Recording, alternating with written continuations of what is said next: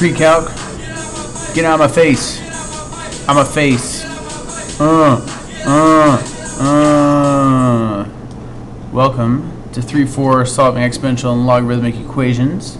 Today what we're going to be doing is taking our logs and our exponential functions a little bit further, and we're actually going to be solving these as equations. And then we're going to be looking for x values. We're also going to use these functions to model and solve real-life problems. So, if we look at our first example here, we have a lot of original equations. We have all these problems here, and I'm going to show you how you can rewrite it so you can solve them. And here we're going to be using a lot of properties that we've learned before. So for the first one, here we have 2x to the power of x equals 512. What you want to do is you want to rewrite it so you have the same base. So you get 2x equals 2 to the, because if you have a 2 here, you have to have a 2 here. So we need to figure out 2 to what power gets you to a 512. So 2 squared is 4. 2 to the third is, 2 to the third is 8. 2 to the fourth is 16. To the fifth is 32. To the sixth is 64. To the seventh is 128. And to the eighth is 512. Or no, sorry, to the eighth is 256. And then to the ninth is 512. So what happens is you end up getting x equals 9. Now for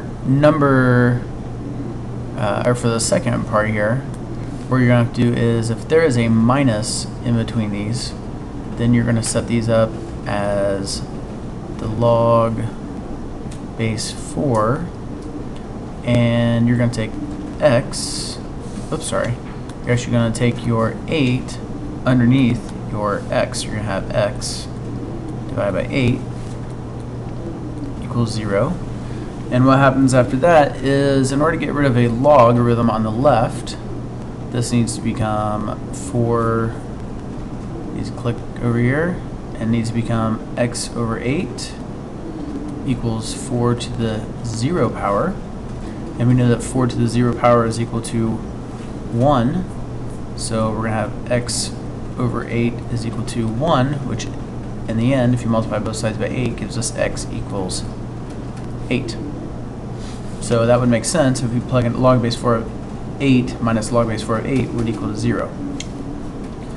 On the third problem here, you have a 5. Well, you could rewrite this as 5 to the negative 1 to the power of x.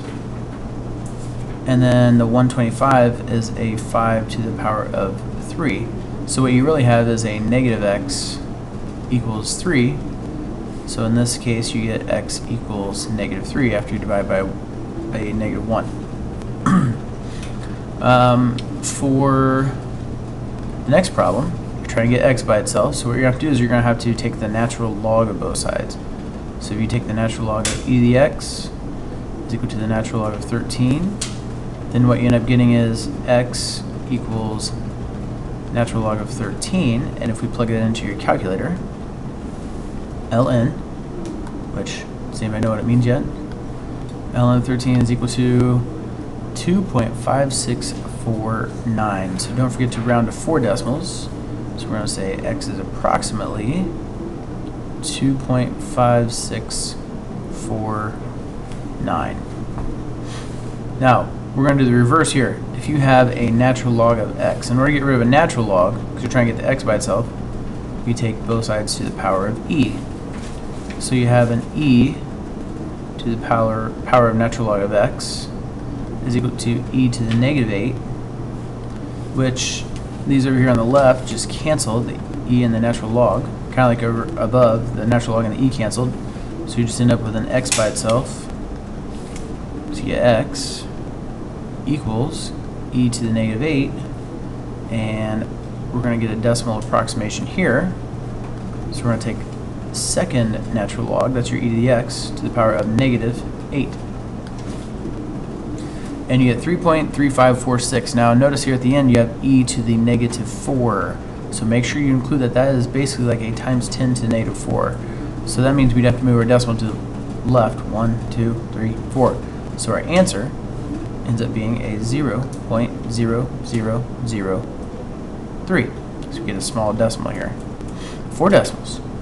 On the last one, you have to do what we did up here in red, where in order to get rid of a log on one side, this base comes over and bumps up the other side. So this 10 is going to move and bump up the -2, so we're going to get x equals 10 to the -2, which is just a 1/10 squared.